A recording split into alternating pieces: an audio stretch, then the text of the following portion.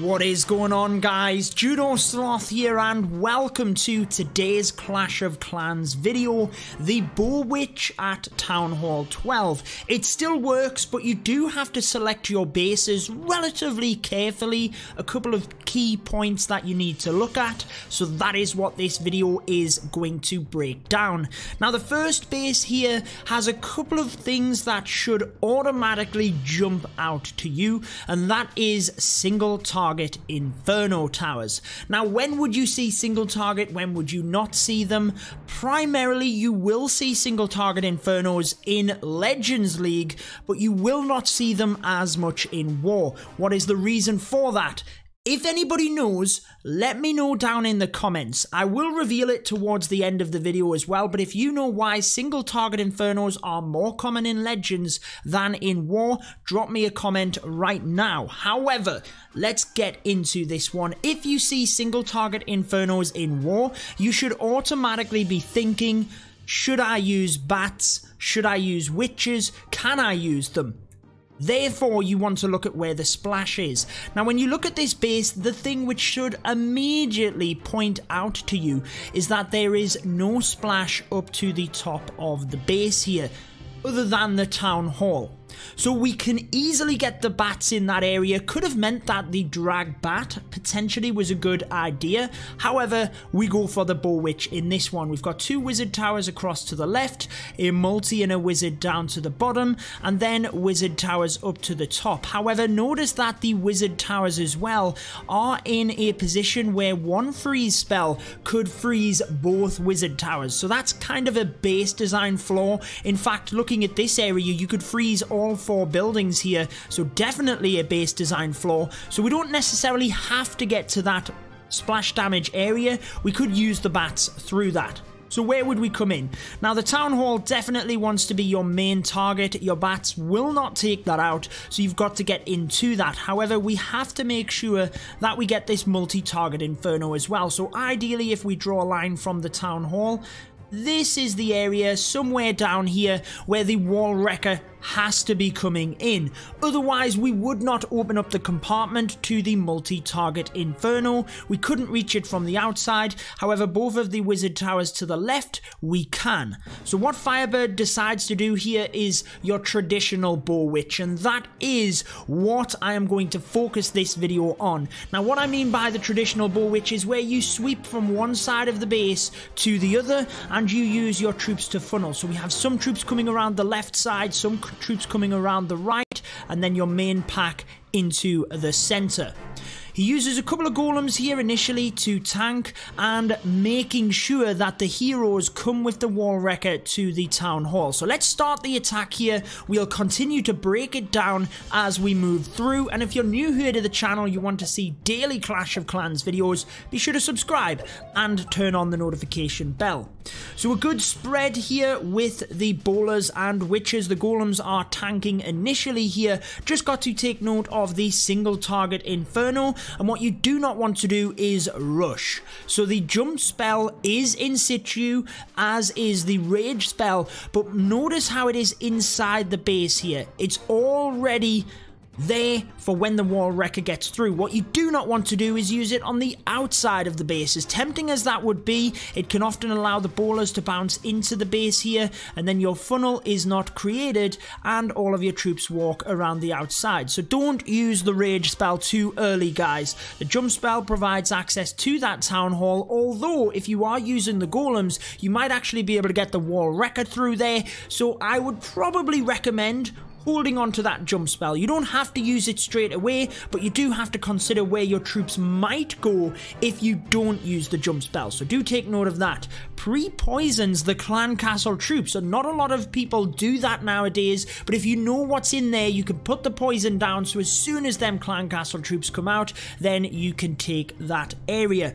Now let's pause again and think about what we said at the start of the video in terms of the bats and in terms of the splash. So we have this little group coming around the left-hand side. They have successfully taken out the two wizard towers. That's the beauty of the bowlers and witches. The witches tend to spawn the skeletons, which protect the bowlers, and you can take that area. We've taken all of the splash down to the south. There's just these wizard towers and the town hall. Look, imagine if I had have left it an extra second before I paused it, town hall would have been gone. But that's exactly my point. When the town hall is gone, the bats can safely come in. In fact, how many spied it? How many spied it? There's actually already bat spells coming in. Look at how crazy that looks. So bat spells coming in from the left-hand side to try and flush through this dangerous area first. Now, we could have put them in directly on top of the wizard towers with the freeze spells, take that out. However, if we can flush through this top area, there's lots of cannons in this area, look.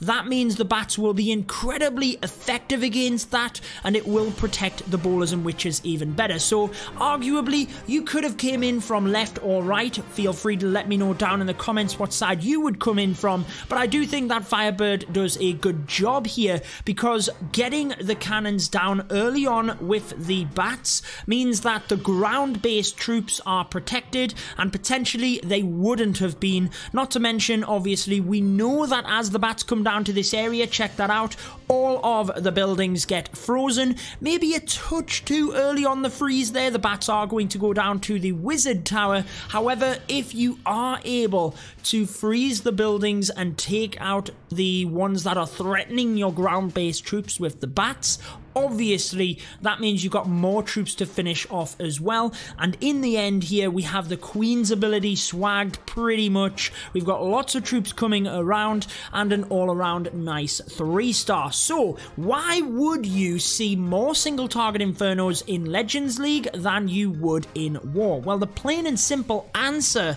is that in War, you can plan your attack. Now, single target Infernos, really, if you come up against them, you should be wrecking that base. Bats, witches, there's so many ways to swarm the base, so they're just not that effective. However, a Queen Charge is the most effective use of a kill squad, of an initial entry. So that is where in Legends League you can't change your attack, you're stuck. That's where now you might see more single target Infernos in order to try and defend against the Queen Charge, because you can't change your army. How many knew that? How many of you guys knew that? Haven't turned off the lower third, so it's still down there. Feel free to subscribe if you haven't already. But let's move into the next attack, where again we have a single target Inferno at the top, a single target Inferno down to the bottom, but we have the multi to the right and the town hall to the left. Firebird, massive shout out, my man, getting the 6-pack here. And I think it was quite nice because we don't see a lot of the BoWitch style attacks anymore in the game. So that's why I wanted to feature this in this video whilst we had the opportunity. Now, Firebird decides to come into the town hall here. What he could have done, and I think he made the right choice here, I'll explain why in a second, but he could have came over from this angle into that multi-inferno first, get that down, and the wrecker would continue to come through this angle. Then he could have used the bats exactly the same over the top of the base. However, one thing you have to do with the BoWitch is get the funneling correct. So again, classic BoWitch deployment here, coming right across this side. So we have a pack coming around the bottom, pack coming around the top, but the main force comes into the center.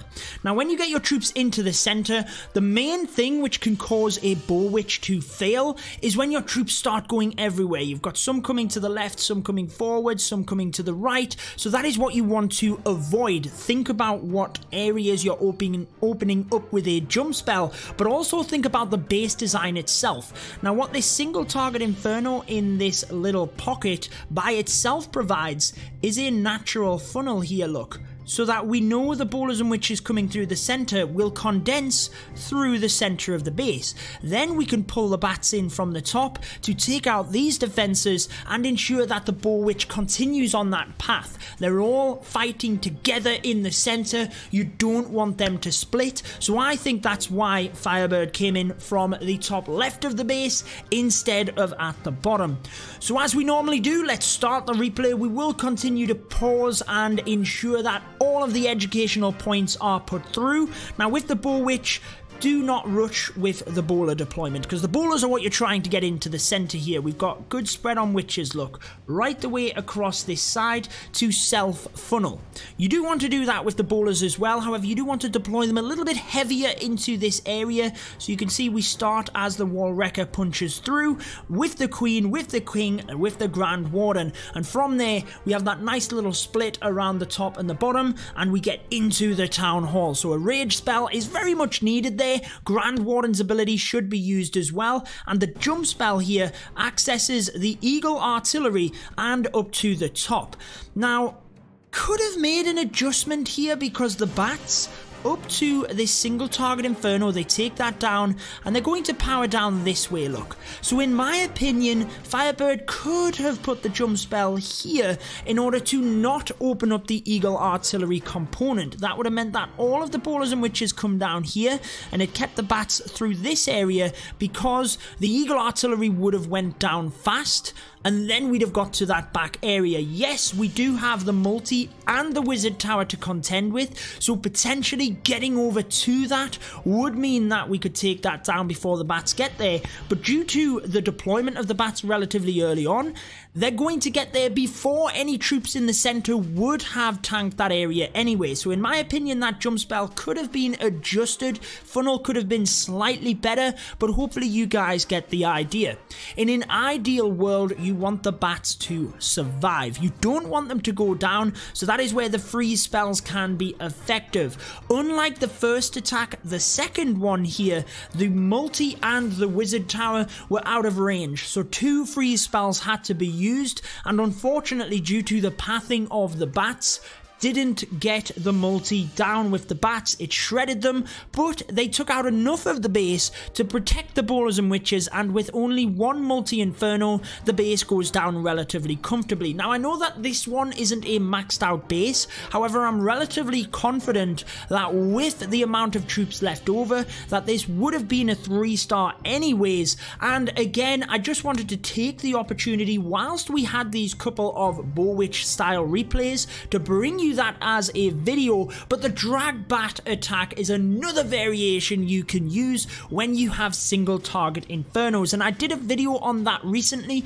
I'm going to link it here so that you guys can see that breakdown. But that wraps it up for this one. I hope you enjoyed it. Be sure to leave a like if you did, and until next time, peace out.